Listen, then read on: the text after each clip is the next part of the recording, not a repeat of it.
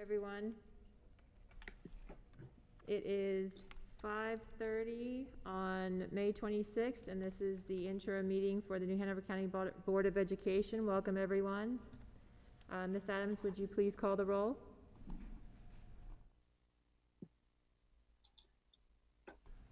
Lisa Estep. Here. David Wortman. Here. Stephanie Adams. Here. Nelson Bollier. Here. Judy Justice. Miss Justice. Jeanette Nichols. Here. Bill Rivenbark. Mr. Rivenbark.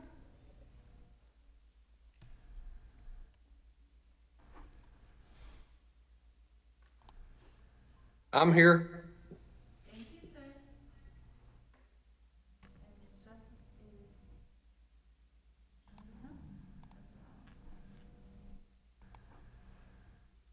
And Miss Justice is Ms. Justice, are you here?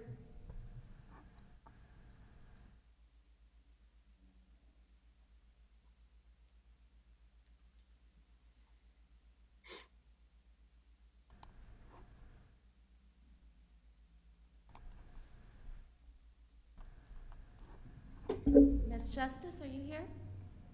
Yes. Okay, all right, great. We have all board members accounted for. All right, again, welcome. And thank you to, and hello to everyone who is tuning in online.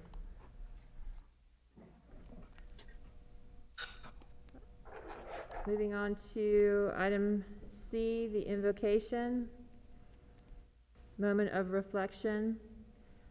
Yesterday we, as a country, observed Memorial Day. And I would ask that we take a moment to remember all those who have given their lives in honor and service to this beautiful country. May they rest in peace.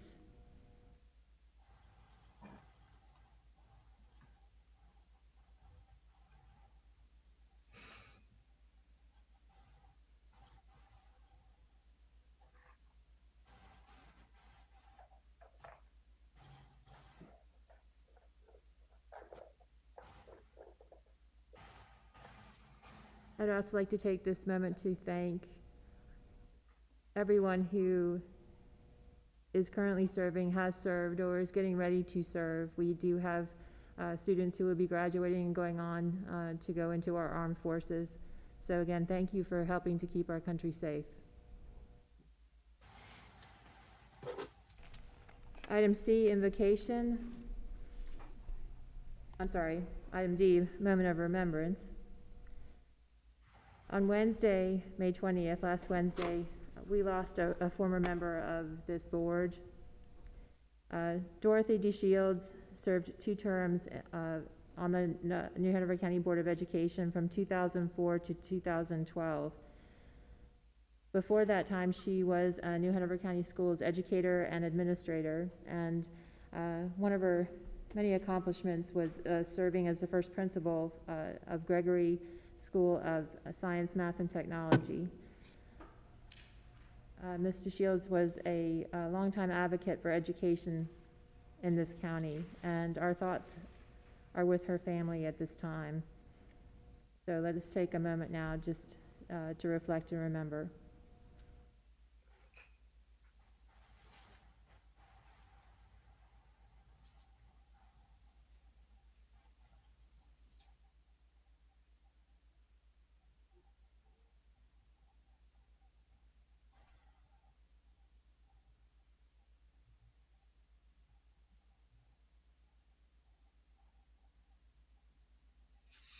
Thank you. Item 2, approval of the agenda. Are there any changes, additions, deletions? Hearing none, I'd like to ask for a motion to approve. Move to approve. There's a motion for Mr. Bollier. Is there a second? Second. Second from Ms. Justice. Shoot, I don't have my little cheat sheet. Ms. Adams, how do you vote?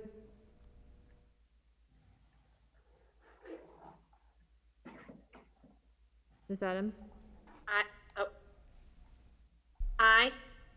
Mr. Boyer? Aye. Ms. Justice? Aye. Ms. Nichols? Aye. Mr. Ravenbark? Aye. Mr. Wortman? Aye. And I vote aye. The agenda is approved. Item 3, closed session. I would like a motion to go into closed session pursuant to, do we have that? Yes, if you click on the item. Oh, sorry. I'm still not used to this. Thank you. Pursuant to North Carolina General Statute 143-318, 11A 1, 3, and 6, to consult with the board's attorney to preserve the attorney-client privilege, to consider personnel matters, and to maintain the confidentiality of personnel records under North Carolina General Statutes 115C-319 and 321. Is there a motion? So moved. Mr. Boyer made the motion. Is there a second? Second. Ms. Adams is the second. Ms. Adams, how do you vote? Aye. Mr. Boyer? Aye. Ms. Justice? Aye. Ms. Nichols?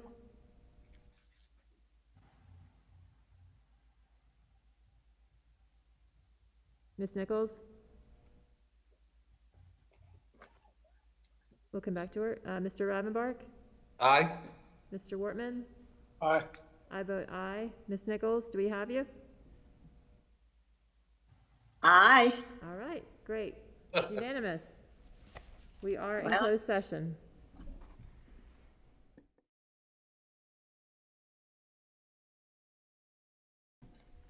Lisa Easton, Here. David Wortman, Mr. Wortman, Stephanie Adams, Miss Adams.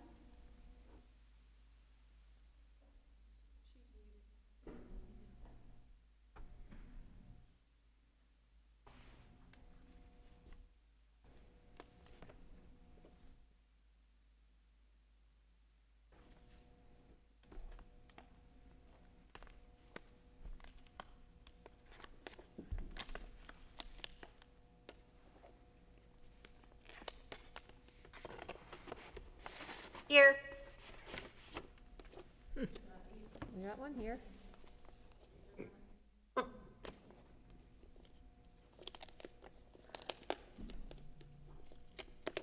Lisa Easton, Here. David Wortman, Stephanie Adams, Here. Nelson Bullier, Here. Judy Justice, Miss Justice, Jeanette Nichols, Miss Nichols, Bill Rivenbark, Here. Miss Nichols, give her 1 second. We do have a quorum though, correct? We've got 4? Can y'all hear me? Yes, sir. Yep. Okay. So make sure. Hear me now? Yes, Yep. Miss Nichols. Miss Justice?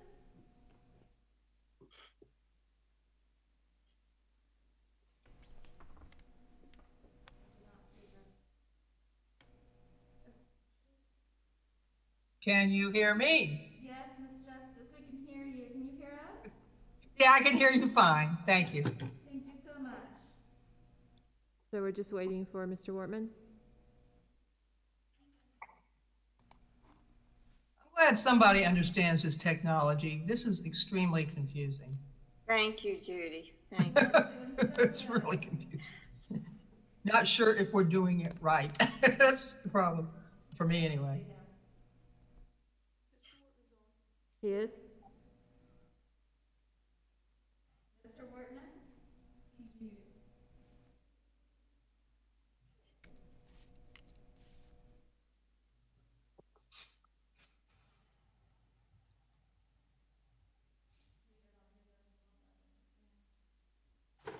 Mr. Wortman? There he is. All right. Now it works. All right, great. Wouldn't unmute. All right. Thank you, everyone, for rejoining us. We are on item number 4, information, item A, high school 2020 graduation update. This is Dr. Burns and Dr. Smith. Madam Chair, members of the board, this evening we're going to provide an update to you regarding the graduation for the class of 2020. Dr. LaShawn Smith has headed 2 task forces, one for traditional high schools and one for non-traditional high schools. The task forces are comprised of the senior class president, the faculty class advisor, and the principal from each of the high schools, as well as, in addition to Dr. Smith, the director of secondary education and the director of safety from New Hanover County Schools. A representative from New Hanover County Public Health has also been meeting with the task forces over the past few weeks. With the move on May 5th to phase 1, we have paid close attention to the directive of the order and the guidance that came from the Department of Public Instruction.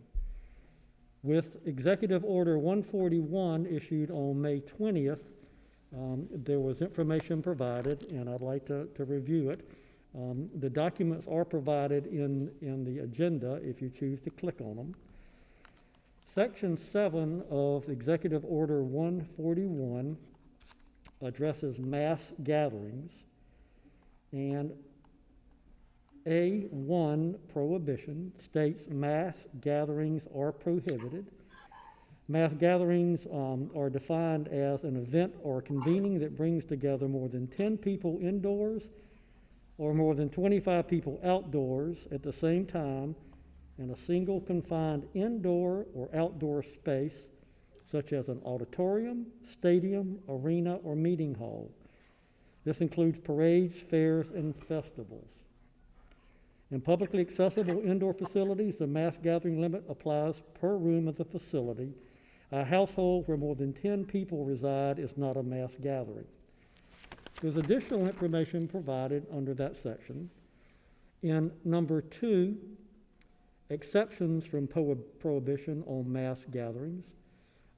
Notwithstanding subsection A1 above, which I read from, the prohibition on mass gatherings does not apply to any of the restricted businesses and operations identified in section 6 of this executive order, because in those situations, transmission of COVID-19 will be controlled through the measures specifically tailored for each situation that are listed in those sections. The prohibition on mass gatherings also does not apply to educational institutions or government operations. The guidance that followed that came in the form of a frequently asked questions for Executive Order 141, also issued on May 20th. Specifically on page 7, the question, are in-person high school graduation ceremonies allowed in phase 2? Phase 2 lists the stay-at-home order but strongly encourages individuals to maintain at least 6 feet social distancing from other individuals. Phase 2 also limits an event that brings together more than 10 people indoors and 25 people outdoors. Educational institutions are exempt from these mass gathering requirements. The intent of this exemption was to allow educational institutions the ability to gather more individuals together on their premises, if necessary, to support planning for summer learning and for the 2020-2021 school year. This exemption was not intended to allow for large in-person events such as graduation ceremonies. Accordingly, the Governor's Office and North Carolina Department of Health and Human Services strongly recommend that local school leaders continue to follow the COVID-19 guidance on high school graduation ceremonies originally issued on May 1, 2020, and the recommendations to promote social distancing and to reduce transmission outlined in Executive Order 141. These continued efforts will support local education leaders as they mitigate the spread of COVID-19 when considering how to safely and responsibly honor graduating students. This response provides clarification on mass gathering exemption for educational institutions and does not change or override the terms of any executive order. On May 1st, the Department of Public Instruction issued guidance on high school graduation ceremonies, which we have been discussing as well, and they share examples of potentially permissible graduation ceremonies as of May 1, indicating that orders of the governor and other requirements of local public health departments are to be followed. Included as examples are drive-in ceremonies, drive-through ceremonies, individualized ceremonies, and a hybrid video ceremony. The task force has met a number of times, and there has been a great deal of discussion. The students have done a good bit of work, as well as the other members of the task force. To this point, Carla Turner from the Department of Public Health has been involved, and I believe Ms. Turner is on the line and is available this evening for comments and questions. Also, Deborah Stagner, your board attorney, has been consulted, and I do believe Ms. Stagner has consulted with other attorneys regarding the matter. So before I turn it over to Dr. Smith, Ms. Stagner or Ms. Turner, would either of you like to share any comments or clarify any of the information that I have shared so far?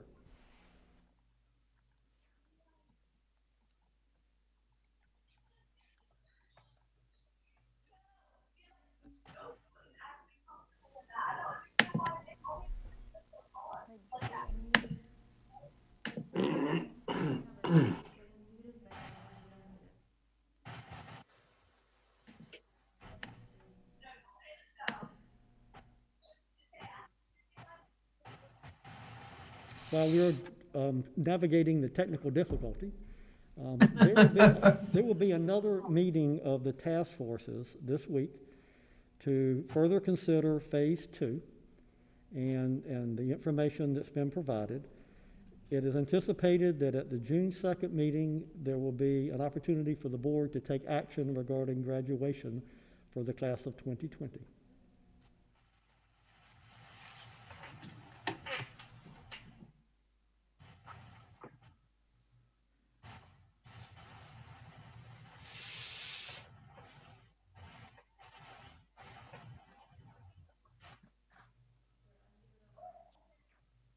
Okay, so Ms. Stagner, I'll start with you. If you could let us know if you have any comment or anything you'd like to share. Otherwise, we'll move to Ms. Turner and then go to Dr. Smith.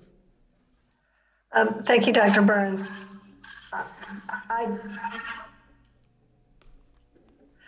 The guidance that you've read and the executive order, I think, are not as clear as we would like them to be in giving direction to the school board.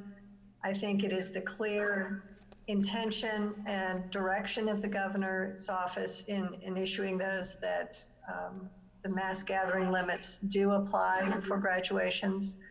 Although, again, the guidance is not as clear as we would perhaps like. There are also the fact that the prior executive orders referenced the North Carolina Department of Health and Human Services guidelines.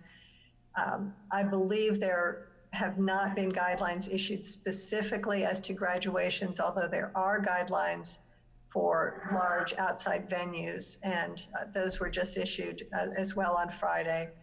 So there are a number of different pieces of guidance and orders to read in conjunction with each other. And so that's where we are right now. I think there is certainly concern and guidance from the governor's office that the graduation ceremonies were intended to be continue to be covered by the executive order. Thank you very much. Ms. Turner, anything you'd like to comment on or clarify? No, Dr. Burns, thank you. No, I agree with both you and Ms. Stagner. I believe, you know, the FAQ clearly states that graduation ceremonies were not meant to be part of the exemption from mass gathering limits. And what I just want people to understand is being part of that committee, I mean, those students are willing to look at other ways of doing things. But from a public health standpoint, we just have to make sure that whatever's done, it can be done in the safest way possible to protect people the best we possibly can. And by that, I mean following what the governor's order allows us to do. Okay, thank you very much. Dr. Smith, if you would please talk about the task force's process and progress. Yes. Good evening, Madam Chairperson, members of the board, Dr. Burns, and probably most important, members of the graduation task forces who are watching this evening. I would like to begin by first thanking the members of our two task forces for their commitment to the process of determining a way forward to celebrate our graduates in a way that memorably honors their achievements and hard work with both family and friends, while being compliant with all mass gatherings and CDC social distancing restrictions. From the beginning, the district recognized that student voice would be a critical part of these task forces. Principals, as Dr. Burns stated, at all of our high schools were contacted and asked to reach out to their senior class presidents, knowing that these students would be much better positioned to gauge what was most important to our graduating seniors. Understanding that the needs for our traditional and non-traditional high schools were very different, the decision was made to have two task forces to ensure that the needs of one group did not overshadow the needs of the other. Also, as Dr. Burns stated earlier, other important voices in this work were our senior class advisors and also a representative from the Department of Public Health, Ms. Carla Turner, who you just heard from. Keeping both these groups well informed was her primary role. She provided us with updates and connected us to the latest information regarding public health. Other key members of the task force were our Director of Safety, Mr. Dave Spencer, and our Director of Secondary Education, Mr. Al O'Brien. Prior to our first meeting, the district launched a student-parent survey. 1,569 responses were received, and this information was used to inform our first meeting, along with the guidance from the North Carolina Department of Public Instruction regarding high school graduations. Our non-traditional graduation task force began meeting on May 5th, with the second meeting on May 12th. The traditional graduation task force held its first meeting on May 6th, and we also have met on May 13th and May 21st. Both groups are scheduled to meet tomorrow to finalize our recommendation. To inform our discussion, students have conducted multiple surveys, spoken with their classmates, and connected through social media.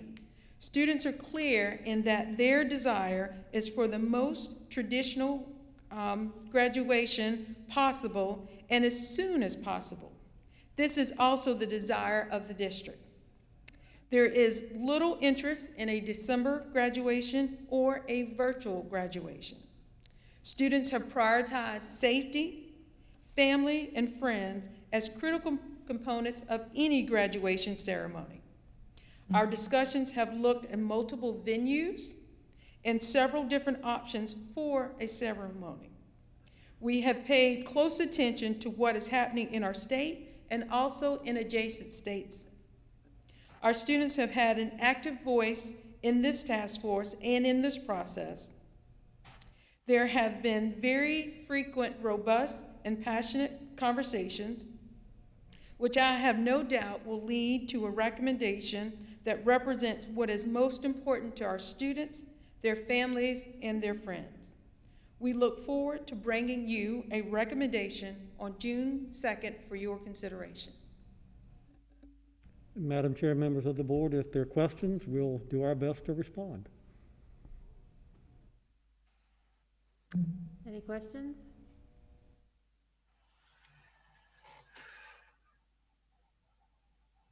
I'd like to thank Dr. Smith for her leadership with this. This is very important, and it is taken as such. And having the involvement of students and building level folks, the principals, the faculty advisors for the class of 2020, I think has been very beneficial. And so, Dr. Smith, thank you for your effort. I have some questions. Yes, sir. Yes, sir.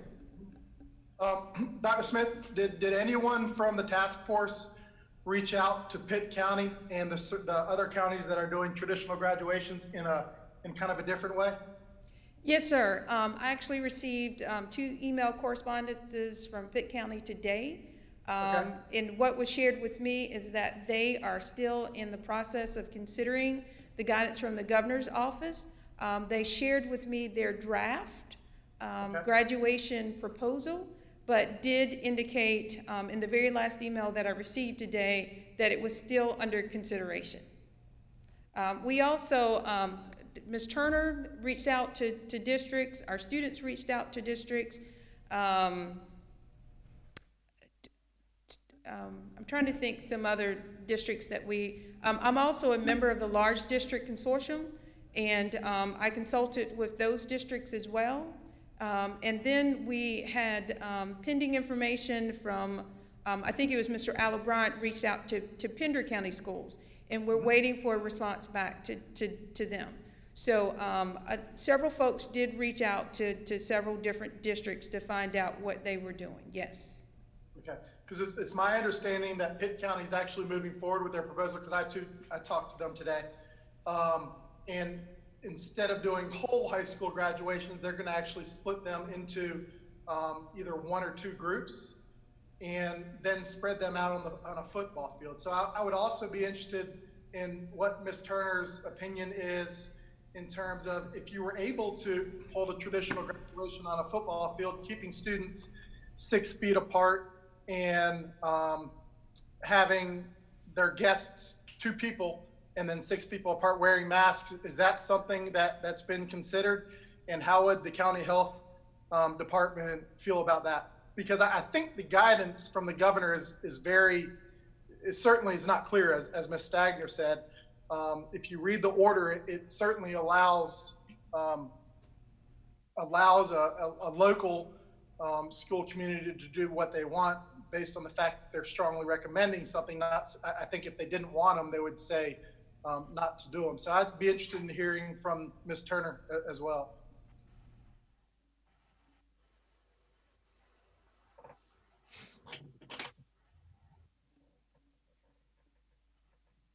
And she may not be available. I think she's still on the line. Is she able to unmute? Ms. Turner, call her.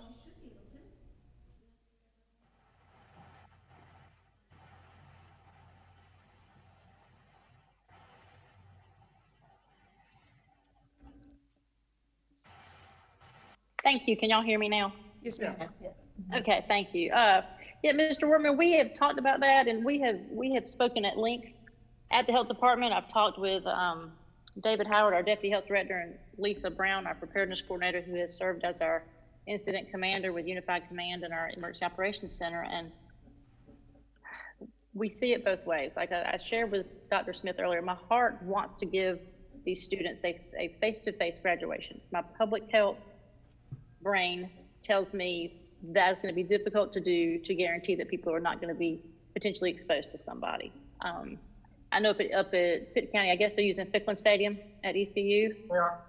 Very large venue. I don't know that we have anything that large here in New Hanover County. I just know that what I have to go by is what the governor's order says and this FAQ. And I, like everybody else, when I read the governor's order that educational institutions were exempt, I got very excited until I saw the frequently asked questions where it does say it was not intended to allow for large in-person events, such as graduation ceremonies. Now, unfortunately, it doesn't define what large is. Is large more than 25? I don't know.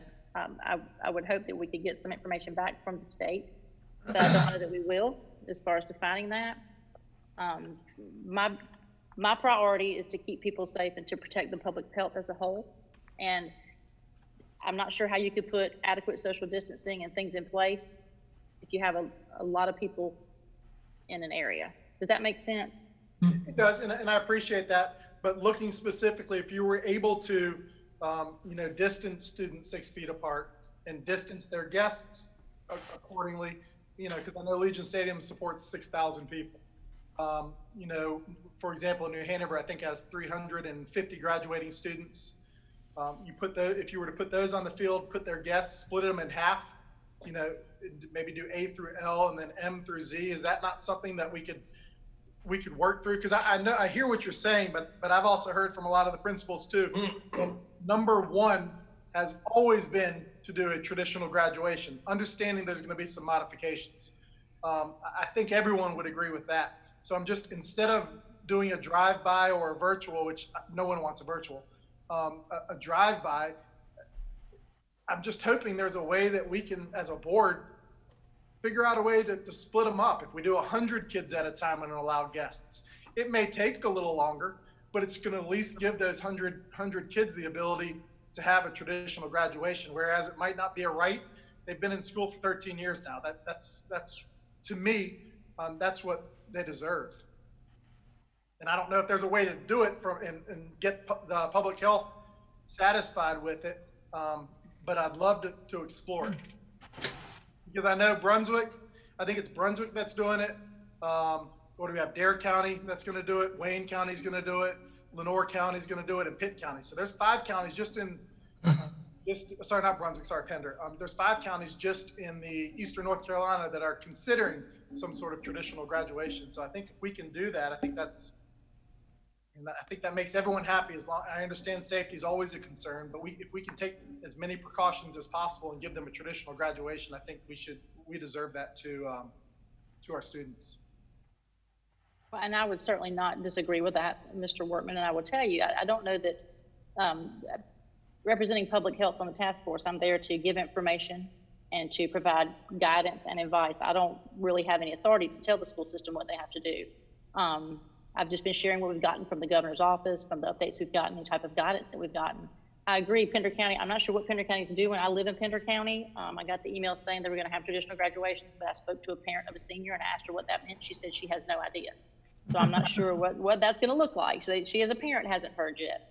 But whatever the school board decides to do, my priority in public health is to do everything I can to make sure that whatever you do, that we keep people as safe as we possibly can. So I guess what I'm saying is we're going to be there to support you from a public health standpoint to do whatever we can to keep people as safe as we can. Keeping in mind that you may have a number of folks who, from the graduating groups, who maybe, I don't know if the children would feel that way, but the parents may not be so hip on having an in-person graduation. So you may have to have something alternate if the school board decides to go that way, some type of alternate plans for those children or those parents who would not feel safe being in a large gathering. But from my understanding, and y'all feel free to correct me, but from my understanding, the school board will have the ultimate decision, which means any decision that's made and any, I don't want to say ramifications, but I guess ramifications from that is what the school board will have to address. Again, knowing that public health is going to be there to support you, but we just want to do what's going to be the safest thing for the community. Yes, ma'am, and I understand that, having an alternative to the ones that don't feel comfortable going, whether it be video or something like that, absolutely. I think that's something, if we were to go to a traditional route, to provide some sort of live video feed or something like that would hopefully be utilized for those not wishing to attend. Ms. Stagner, Ms. Turner mentioned that if the board when the board makes a decision, that any potential ramifications would be something the board would want to consider. Is there an opinion that you would like to share regarding that? Will you make sure she's off mute, Deborah Stagner?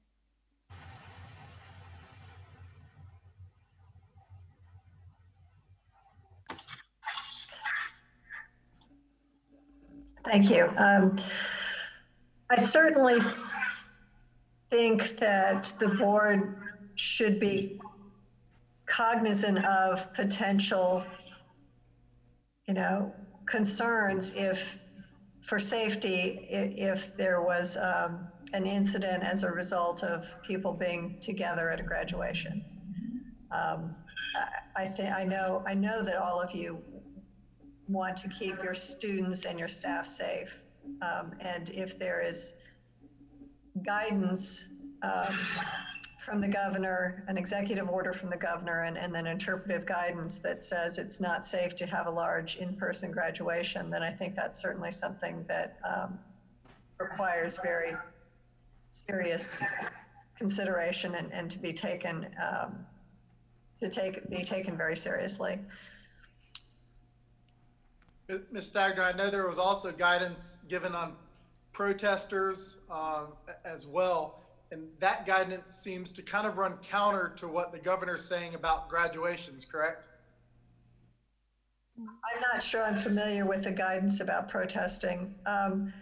Like I said before, I think that the initial guidance or the initial language in the executive order said that it doesn't apply, the mass gathering limits don't apply to educational institutions. That was later an effort to clarify that by saying it was not intended to apply to graduations. And then there's a statement about recommendations for alternative graduation ceremonies and the directive that it also needs to be in compliance with North Carolina DHHS and DPI guidelines. There are a number of different documents that really have to be read in conjunction with each other. I think the bottom line is that there certainly are risks in having something that does not comply with the governor's direction. And I apologize if I'm getting some feedback, and I apologize if that's impacting my sound quality. Could we not require everybody to wear a mask? Mr. Rivenbark, that's what Pitt County's doing. Pitt County has bought, they bought each student a mask, and then they're requiring any of the guests to wear masks. And if they don't wear it, they get escorted out of the stadium. They get kicked out, yeah. Yes. Ms. Stagner, how would that, what Pitt County is doing, or if we had 100 people at Legion Stadium or wherever, how would that not violate the governor's executive order? Even if we wore masks, even if we could maintain 6 feet of distancing, wouldn't that still violate the prohibition on mass gatherings? Mr. Beaulieu, I think if you look at the prohibition on mass gatherings, he says no more than 25 people. I think we would all agree the governor's order is not a strong order. He says no more than 25 people in a gathering, yet there's no set determination about a space requirement for a gathering. I mean, you look at the beach, there's a lot more than 25 people on the beach. I know they're hanging out in groups of 25, and then the next group of 25, and the next group of 25. So if we can do something that we can actually have individual groups where we separate those people, those groups, a student being an own group by 6 feet, and we can do that, and there are guests separating 2 people by 6 feet, I think we're within the guidance, and we're doing everything necessary, especially the requiring of masks to minimize the risk. And that's my opinion. I understand there's risk. There's risk in anything you do. But it's not our job, but and I get that, but it's not our job to manage the risk on the beach. It's our job to manage the risk in the school system. And if it's saying here, the exemption was not intended to allow for large in-person events such as graduation ceremonies, I don't really see how you can get around that sentence in the FAQs. Well, so, I would say, and I understand that, but Pitt County has actually told the governor's office they're doing this. Both of their senators have opined that it's within the order. So that's what they're doing. They're looking at the order, translating the order, and having those.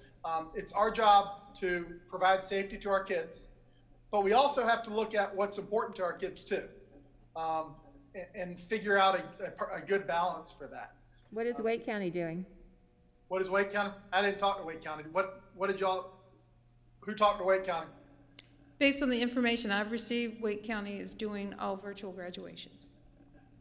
And we know no one in New Hanover County wants virtual graduations, correct? Well, sir. no, that's preferred not to, but we don't know that nobody wants to. I mean, that's sort of a broad statement. It was Correct. fourth on the questionnaire, correct? No, I'm just saying, no, you Sorry. can't make that It, broad it was statement. it was the least preferred option. Yes. There you go, at least preferred. Are there, have you heard of any counties that are delaying in-person graduations until? Brunswick County is. Brunswick County is doing a virtual graduation with a in-person graduation as soon as possible. Huh. Which, I mean, I don't know if that's the best option either, but I just think as a board, if we can speak with public health and come up with a solution that we can allow as a traditional graduation as possible while taking appropriate precautions, I think that's something we should consider. Ms. Turner, in your expert opinion, is it safe to have that type of gathering? Is Ms. Turner on? I am. I'm trying to decide how best to word my answer. Honestly, please, honest. Honestly, I don't know that it is. Again, I agree with Ms. Eastep that it's your responsibility to protect those students at that ceremony, as opposed. I mean, I totally see what you're saying about Wrightsville Beach or Carolina Beach, but that's again not your responsibility. There's no way to guarantee protecting everybody in that stadium. People are asymptomatic and they're positive. People with breathing issues maybe can't wear a mask. They have asthma, they cannot wear a mask. Are you gonna tell them they can't watch their child graduate? So I think you just open yourself up to a lot of possibilities of things that you're gonna have to address. So I guess my answer to you is I don't know that you can keep everyone, no, I do know that you can't keep everyone safe. That's what I would say from a public health standpoint. And again, I'm going back on what, kind of relying on what the governor's order said. I'm sure it was done in conjunction with Dr. Mandy Cohen at the state. So I don't even know if I answered your question like you needed me to. Thank you for your answer. Thank you, I appreciate it. I think it's safe to say that no one wants to say that this isn't possible. And I think we all appreciate the work of this committee. It's a big challenge to get here. Well, that's not, Ms. Eastep, what you said that this isn't possible, that's not accurate, right? Is that what you're saying? Let me correct, is that correct what I said? Is that what you're saying, that this isn't possible? No, I'm saying that, I don't even remember what I just said. What did I just say? Nobody wants to say that this isn't possible. I said no one wants to say that this isn't possible. I think everyone is recognizing what a challenge this is. So, excuse me, I'm a bit muffled because I am masked. So I think what everyone is recognizing is what a challenge this is. It is. So we do. Go ahead, David. I think, I want those kids to walk. I really want them to walk more than anything in the world. I had kids at my house this weekend that graduated from college that didn't get to, and I understand how they feel. But I also understand the liability that we're talking about. And it's a matter of juggling the liability and what you want. And, and I don't know the answer to it. And it's beyond just liability, it's people's health. There were five new. That's the liability. Well, if that's the word you want to use, that's fine. But to me, it's just basically keeping people safe and healthy. All right. Stephanie, you're muted.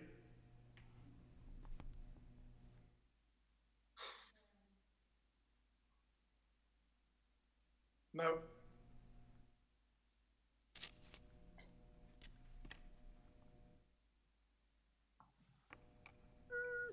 Can you hear me now? There you go, yeah. There we go. Just some of my thoughts on this. It's absolutely heartbreaking, what these seniors have lost this year.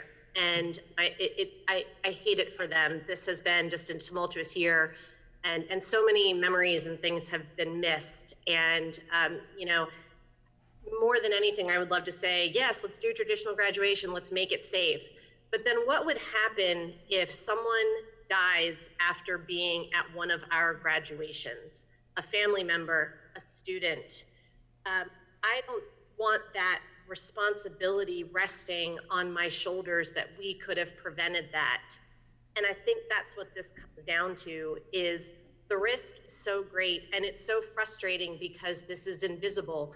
No one knows who's at risk and who is asymptomatic. It's just an impossible situation. But at the end of the day, we're talking about almost 4,000 kids that are graduating, and that's something to celebrate and to be celebrated. But we have to do it in a way that's not putting our community and our family members at risk. And I don't want to defy. I know the governor's order is a bit confusing, but I do think that what it's saying is we shouldn't be doing this. And I understand that, and that's obviously what you're trying to work to. That's what the problem is. I mean, you want to give that graduation, but you also want to be safe. Trying to find that balance is what we're trying to do. It just seems to me, you know, we've opened up schools, not the students, but the staff. You know, we're allowing staff to get back to normal, whether it be, you know, teaching in school, cleaning the schools out, cleaning classrooms out. We've started that process of opening back up. So continuing to stay closed or not allowing a traditional graduation, we can't guarantee that any staff member is going to be safe because people are asymptomatic, just like Ms. Turner said. So any person meeting any other person could potentially be an issue. I understand when you have a mass gathering, trying to limit those people, the fewer the better. And I think that's why, you know, looking at areas of keeping people separated by 6 feet and doing that traditional graduation, or trying to do a modified traditional graduation, makes everyone takes the most precautions possible while at the same point giving the students what they want. So no, I understand where you're coming from, but that's just my opinion.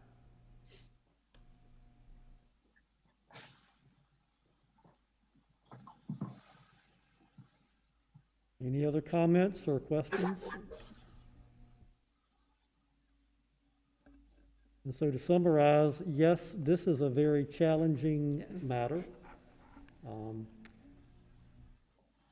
I wish that there would be a way to make everyone happy. I don't know that there will be such a solution. What I am especially proud of is the way that the task forces have operated and the manner in which everyone is taking this seriously. And members of the board, I do appreciate your comments and your insight this evening. This is a very difficult matter, and we will bring you back on June 2nd, something for you to consider. What is, and real quick question, Dr. Burns, is the administration making recommendations, or how is that going about? We will bring you something to consider on June 2nd. Yes, sir. Does the administration make recommendations to the task force? The task force is informing the recommendation that will be brought forward. Yes, so tomorrow we have what we believe will be our 2 final meetings. And from that conversation, from that discussion, based on all the guidance we have, all the information that we have, the task force will draft that recommendation. And then it will be my plan to, again, provide you with just a brief overview of the process on June 2nd. And then we will have one of our students bringing to you additional information about how we arrived at the recommendation, and then bringing information to the board to inform your decision. So truly, in my opinion, the recommendation that will be made will be derived directly from what students believe very strongly, given the guidance and the limitations that we have in front of us, would be the best way forward for them and their other senior classmates. Okay, and I'm sure y'all have already talked to them about Pitt County and all of the other counties that are having traditional graduation. So I look forward to see their recommendation. Yes, sir. Thank you, Dr. Smith. Thank you. Thank you, Dr. Smith. Item number 4, item B, dress code review, policy 8520. We had a dress code committee made up of Chairperson Nelson Bullier, Board Member Judy Justice, and several other individuals. And I would like Mr. Bullier to talk about the recommendations coming out of that committee. Thank you, Madam Chair. Last July, we formed a dress code committee to look at ways where we might improve policy 8520. It had been about 4 years since its last revision, and we wanted to look at a few areas in particular when we started, like leggings, length of dress, but the school system reached out to some of our students, and they sort of informed some of what we were doing, and we came up with a comprehensive policy proposal that we were all set to release in, I believe, early February. And because of the turmoil and the uncertainty in the system at that time, the issue sort of floated to the back burner. And now with COVID-19, I don't feel, I've spoken with several board members, I know, it doesn't seem right to put more weight onto the scales. We really want to wait to give this policy its justice, its due, and to allow people to weigh in, to contemplate what it would look like. However, there are some issues in that policy, that two in particular, that I felt should be addressed and could be addressed really easily. Max Stoneman, senior at Isaac Bear Early College, came. He spoke to this board. He was on the committee, and he talked about the issue of non-gender specific clothing, and we talked about that in the committee. We thought it was really important. It was something that each student mentioned as being somewhat problematic, and so I thought we could add to 8520 a line that says simply, and this is what the committee recommended, New Hanover County Schools believes clothes are not gender specific. I think that one line would do a lot for so many of our students who have been uncomfortable about how they choose to dress. And leggings. I don't know if any of you saw the article in Star News, but one of our members of that committee, Natalie Atento, she was passionate about getting rid of those. And so our policy proposal does not include the word leggings. And again, I don't want to do the whole policy proposal because I don't think that would be a good idea. But I think these two issues are not really controversial. I think they're extremely important. And when kids come back to school, we need them learning, focused, and engaged. Getting these two issues through the policy committee would help them do that. Can I say something also having been on the committee? In fact, I will. I would like to thank all the parents, counselors, teachers, and administrators, not just the students that came to our meetings. And it was quite a variety, very representative of the district. They worked hard. At some point, we do need to look at the work because it was so good. In fact, at this point, since you want to delay the implementation and have it further looked at, I would say the whole thing needs to be left as is until we can take it up at a later time. Because to me and other people that were on that committee, it wasn't just the students, there were issues just as important as leggings. And the gender neutral probably is the one thing that nobody had any complaints about, but the leggings did become an issue, and it will become, if we do look at the new policy, something that will be under discussion. If we decide to take that out of there now, and later on we come back and revisit it, it could cause a lot of problems. So the only thing that everybody totally agreed on were two things, and I know that this is not the time to talk about it necessarily, but it was a gender neutral, but there was also an issue about the charging of the middle schools, exactly, for dress down days. And that was more of an issue to people than leggings. So we're going to start taking other issues and looking at them. That would even be more important. So right now, since we are going through so much, I would say we leave it as is. And if you do want to put in a change to our current policy, it would just be the gender neutral until we can go more into depth as far as the wording and what they're actually asking for. I think it's a great policy. It's simple and fashions change. I don't even know why the word leggings are in there, but right now, that's because of all the discussion, it would be best, in my opinion, from setting in on all the meetings and being there for the final discussion, we should actually wait. Ms. Justice, I actually agree with you. I think the gender neutral thing is something we need to change immediately. But in terms of the leggings issue, it's good taking it out, but it sounds to me like there's a substantial disagreement between board members as to how that discussion went. So Let's have that disagreement in public. I'm fine. Well, I'm fine pushing for it right now. Well, you know what? This is part of the issue, is the fact that you weren't there at the final meeting, and it would have been helpful if you had been. But since you weren't able to attend, that is when we made the final decision. And we do need to look at the whole policy. It's a good policy, and I think you do agree with that. But right now, the one thing that everybody did agree on was a neutral position. And as I said, also about not charging for money for having what's called dress down days. But right now, I don't think, because that's such a, I guess you could say, important part of middle schools, we need to wait and talk about this in the future. And to a certain extent, leggings were too. I agreed with taking it out, but at this point, we need to wait and have a discussion with policy and with other people. We already had a discussion. If you agree with taking it out, let's take it out. Let's have the It was not discussion. that simple, and I was there for the final discussion, and that's why I'm right now advocating for what they wanted, to have it put in front of policy and let them discuss it thoroughly before we do this. Well, the policy proposal takes the word out. So if you'd like to do that, I'm all for it. Let's take it out. As I said, the only thing I'm concerned about at this point is one thing that everybody was in agreement on, was the gender neutral. It would have been helpful if you'd been there during that last discussion.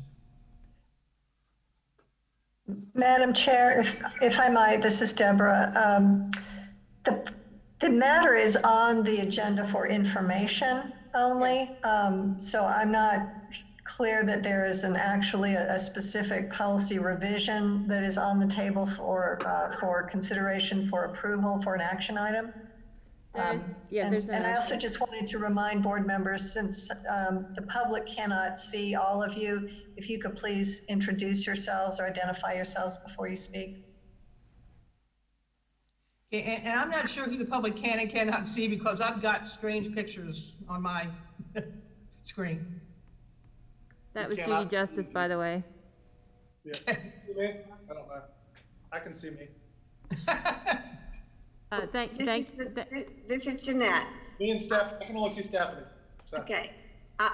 Jeanette, I think that Dr. Burns can address those two topics with our principals until we submit this policy draft to the policy committee, and we work with Deborah and our folks in Raleigh that are working with us to revise our policies. Yeah, but the timing is not good. Absolutely. I mean, I think we can tell our schools not to have those for money dress down days. I don't know if we actually have a policy, but. Yeah, that's a procedure that, or something Dr. Burns can address and ensure that doesn't happen. I really hope so, because that was, everybody in the group was totally on committee, we're totally in agreement with that. It was, and I don't want to go into it now, but that was just very difficult to even contemplate why it was even going on that way. Again, Judy, I looked for minutes for these meetings. Were they ever posted? I saw one set of minutes, and beyond that, I haven't seen any more. Crystal Bowie was there, and she was taking good notes. The one set of minutes that I saw were excellent, but that was like from the first or second meeting. I have not seen the minutes from the last one, and I know I asked for everything that I could possibly get hold of, and that I didn't get those.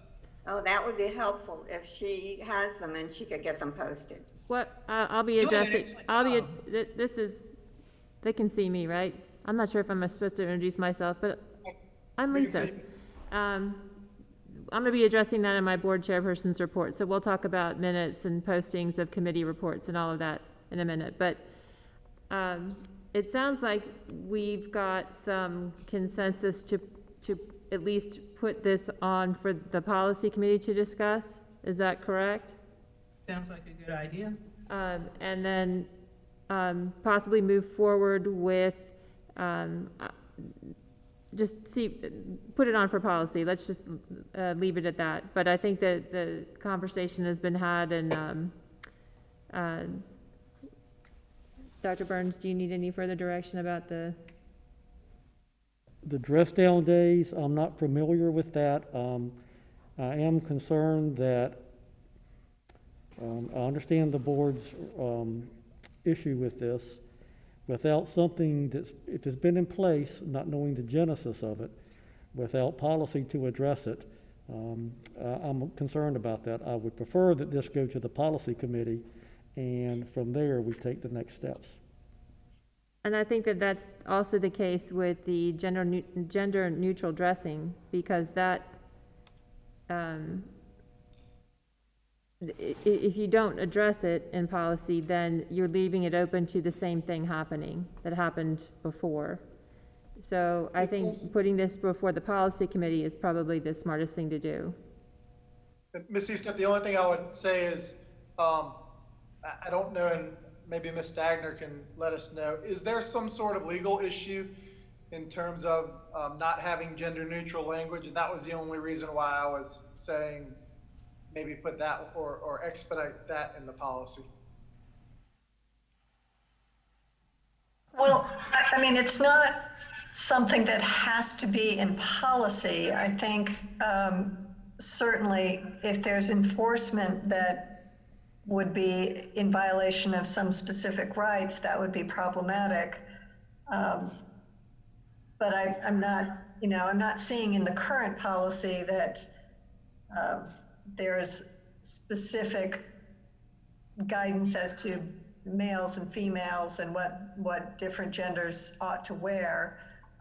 So I think certainly it's not a critical mandate that language be in the policy, although certainly, it's a good addition to the policy, but I don't think there's a legal mandate that it be added immediately. Okay.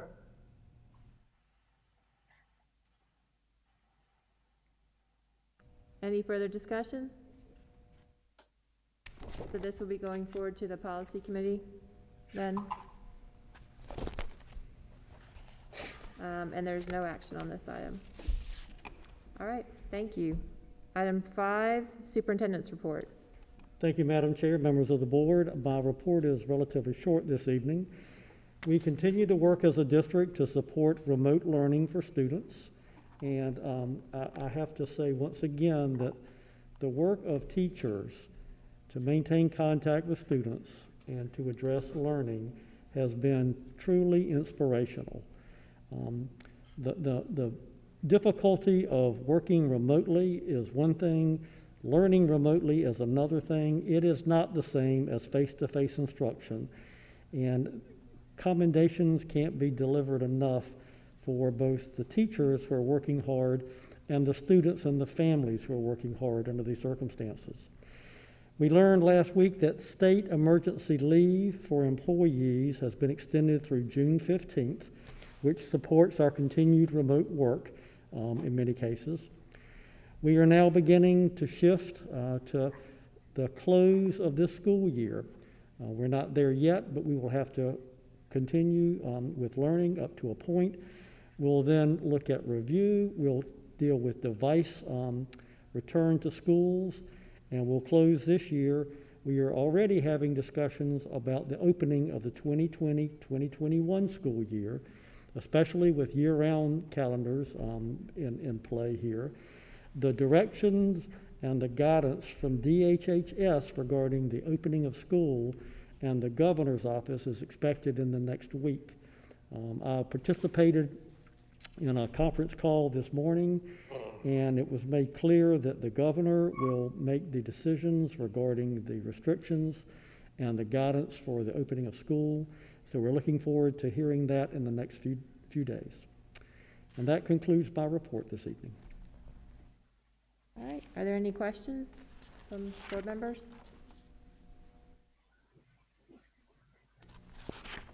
Nope, all right, thank you, Dr. Burns.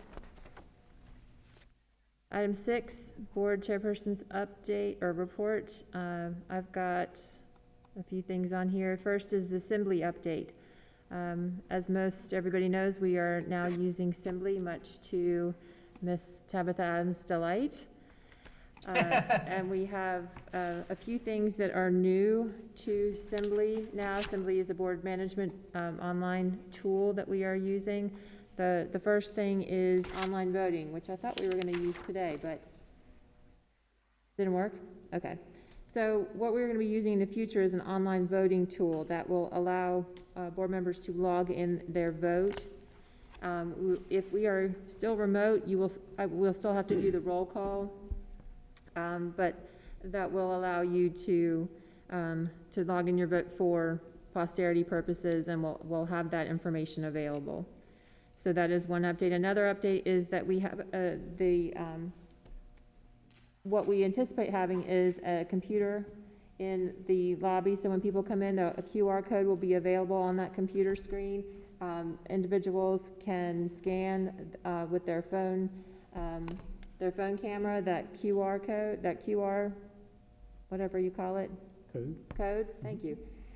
And that will immediately allow the agenda to pop up on their phone, along with all the attachments, so you can see everything that we are seeing on the screen. So you don't need a paper agenda anymore.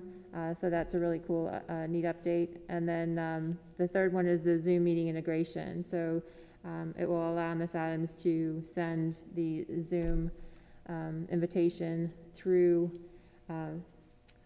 Assembly. So they're rolling out these updates more and more. It allows again for that that increased communication, that increased accountability that everyone wants, and it's a nice tool. So we're working to get more and more of these pieces in place. So if anyone has any questions, Ms. Adams is delighted to answer them, like she did mine yesterday when I was trying to get on my iPad. The iPad's slightly different than a computer. You'll have to go through the app. So if anyone is using Assembly on an iPad, you do have an app which is separate from the website. But I hope everyone has found it useful thus far. Any questions about Assembly or anything in general? Okay. Item B, appointment to the Cape Fear Community College Board of Trustees. So as everyone knows, or board members know, we've got 4 appointments when we talked about this to the Cape Fear Community College Board of Trustees, 1 per year. The current appointee for this year, John Melia, is not asking for reappointment. Again, we thank him for his service to the college. We did advertise the appointment. We have the application process closed last week, and we have 5 applications.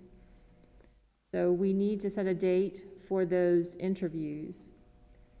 And so what I will ask is for board members to, at this point, let me know what your calendars look like. If we can kind of get a date.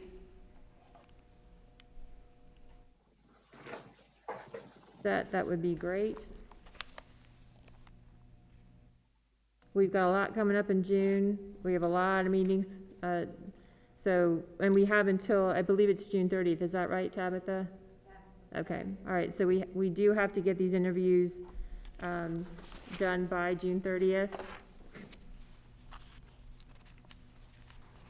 So I don't know how everyone feels about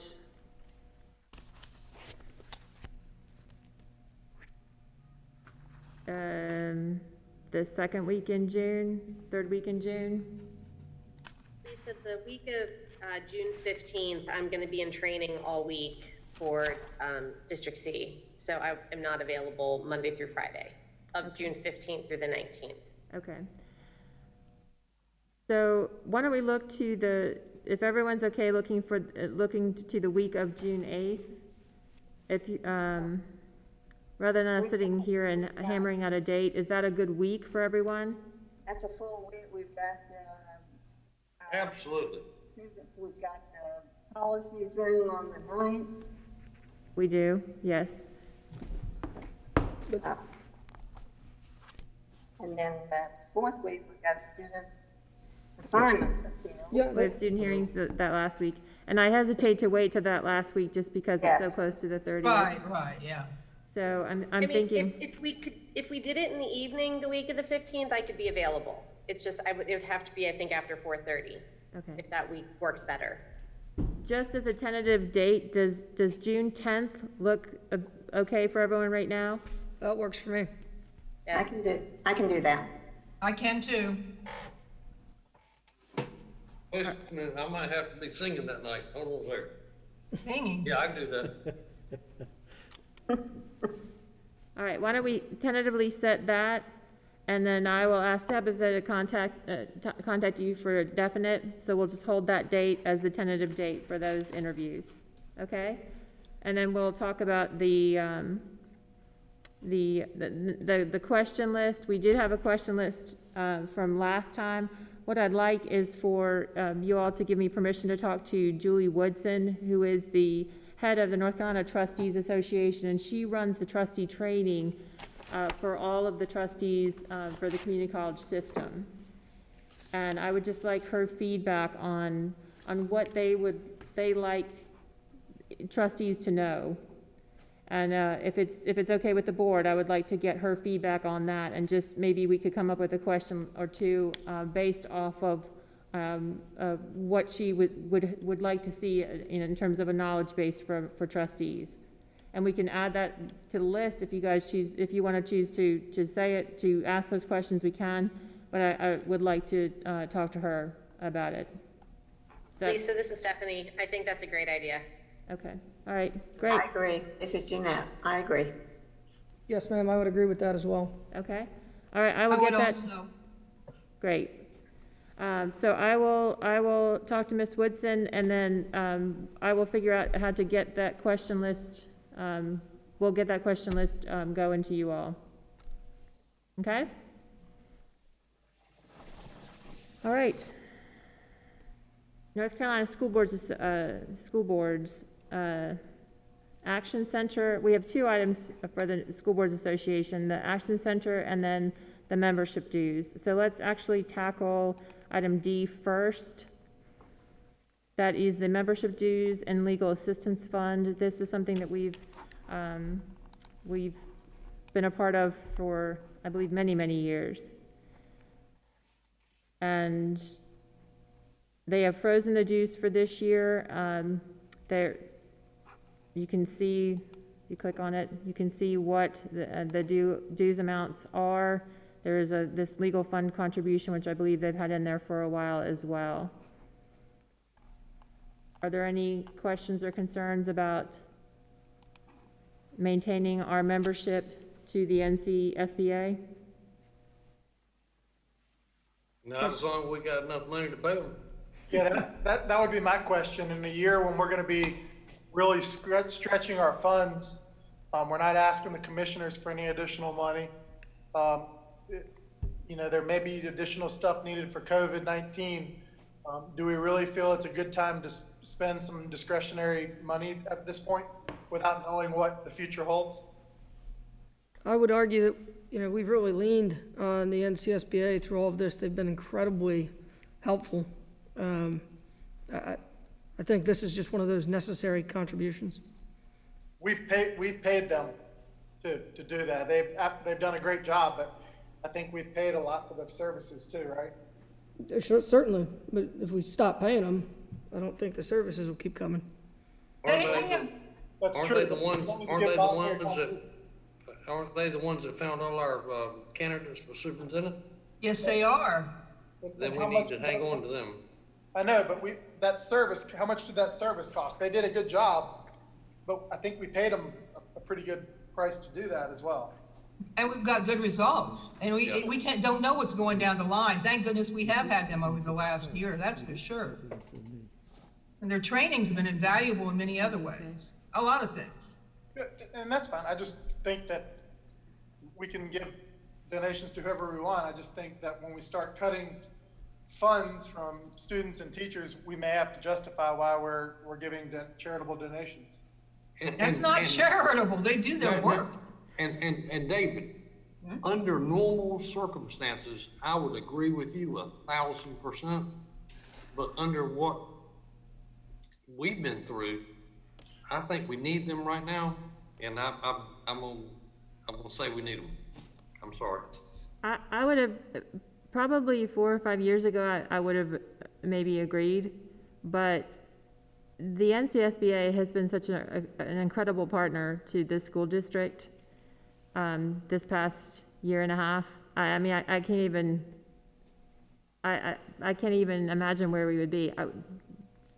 The person sitting to my left would not be here, and we didn't pay a thing for that interim superintendent search. So there is training that they provide. We have access to many things because of the NCSBA. So again, I take your point. It is not an easy thing to say that we're dedicating this much funding to membership dues, but in this case, I would say it is very necessary.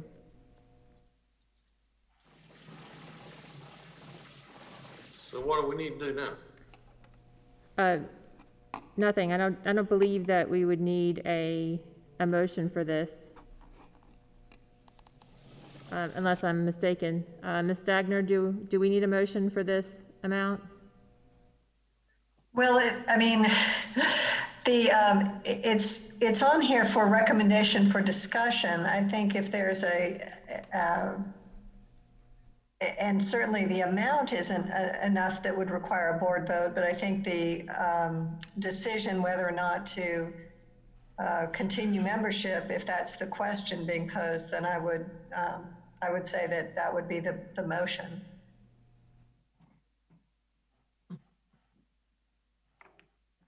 I think I'm a little confused. Are you saying that if there is that question, because it sounds like to me that there is consensus. If there's consensus that there's not going to be any change in the membership, then I think that's fine to go forward. If there's any desire to change the board's membership, then there ought to be a vote. Okay. So we need to vote. Well, is there anyone that wants to make a motion, or is everyone okay with going forward? I guess I'd call for a vote, just simply because if there are other potential memberships that could save us money, it's just, I understand the point where they've been very helpful, but from a local perspective, with the cuts that we may have to make just for next year, I'm not saying this is for the future, but just for next year, I just think that I believe we need to be a little bit tighter stewards of our financial, our funds for the next year. All right, so Mr. Wortman, what is your motion? I'll make them. Y'all are making a motion to keep the current funds, correct? No, there's no motion. There's just, we are keeping the current funds. This is below the amount. So if you're making I would make a motion that we look into actually decreasing the funds that we give to the School Board Association, whether it be through a different type of membership or something like that, for the next year, given the financial crisis that we could find our schools in. David, I will tell you, there's no other type of membership. We did look at that in the past. There's only one. But is there a second to Mr. Wortman's motion?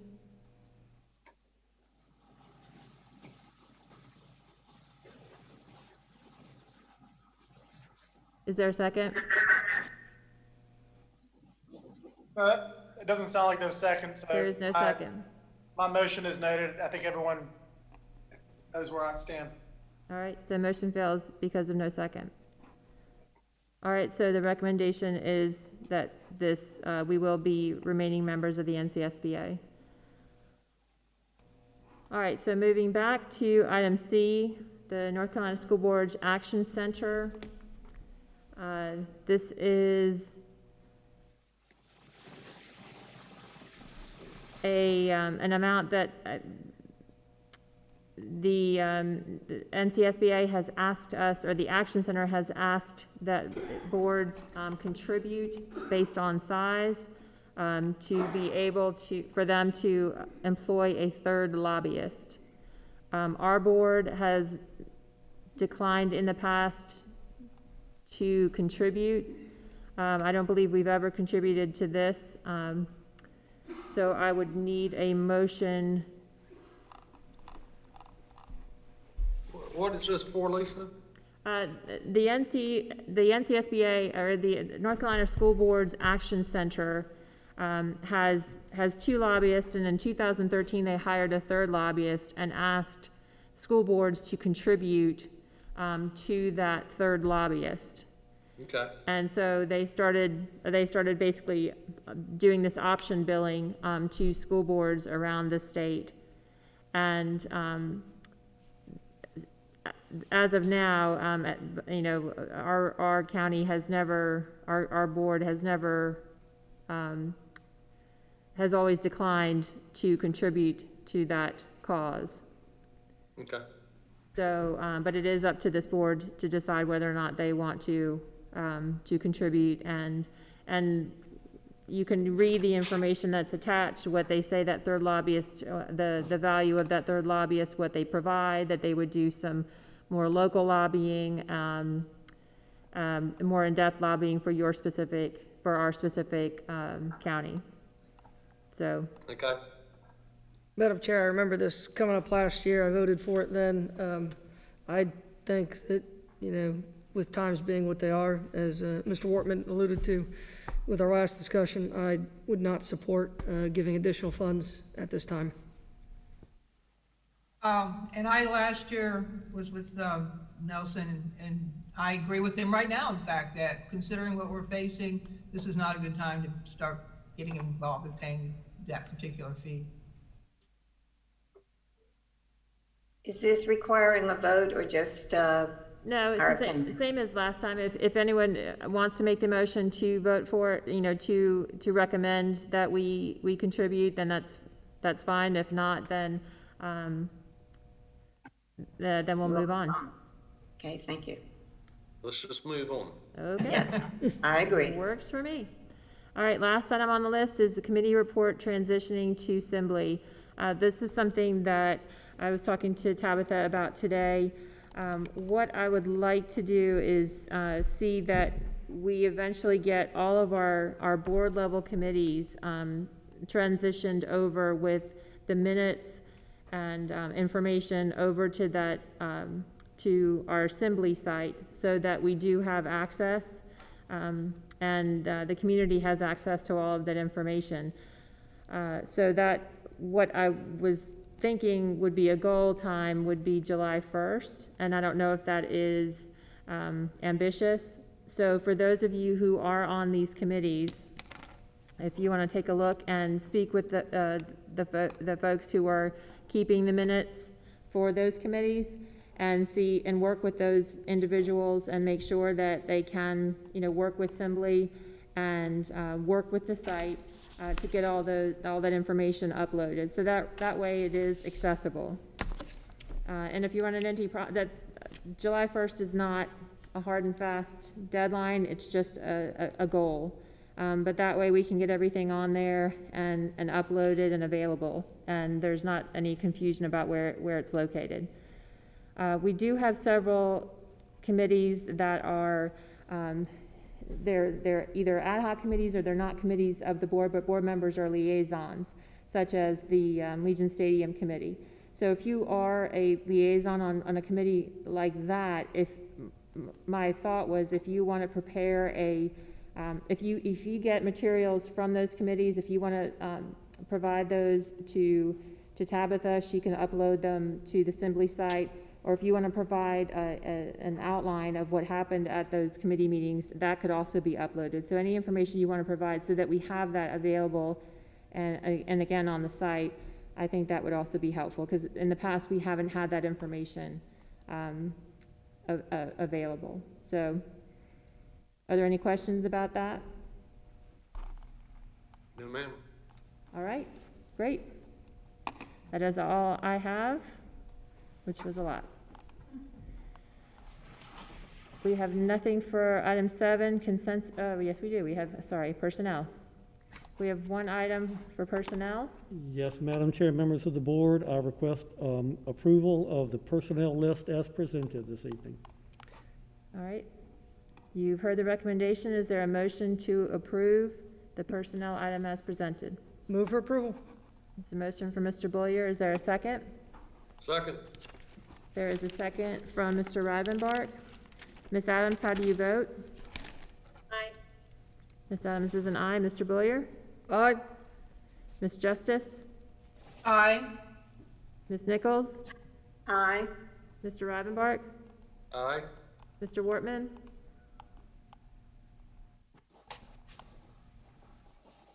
He's muted.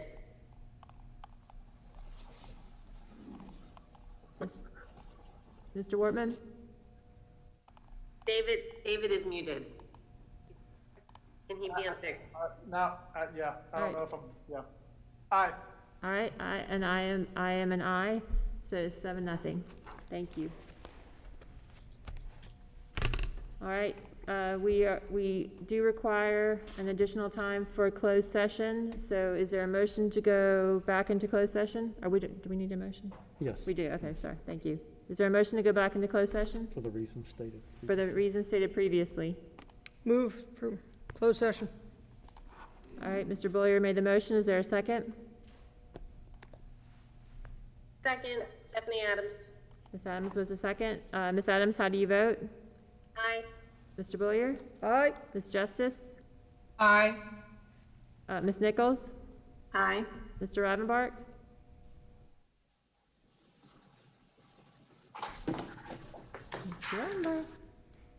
Mr. Wortman? Aye. I vote aye. And we have a consensus, 6-0, to go into closed session. Thank you.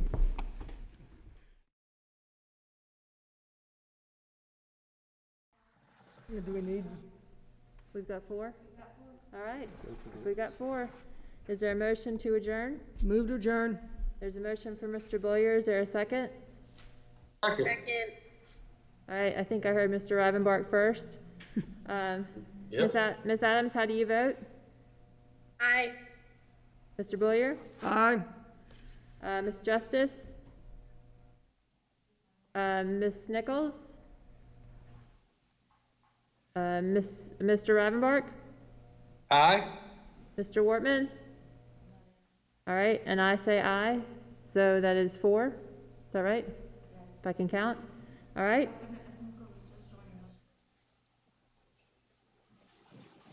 Did she join? Ms. Nichols, we just made a motion to adjourn. How do you vote? Yeah, aye. Aye, all right, that's 5 for adjournment.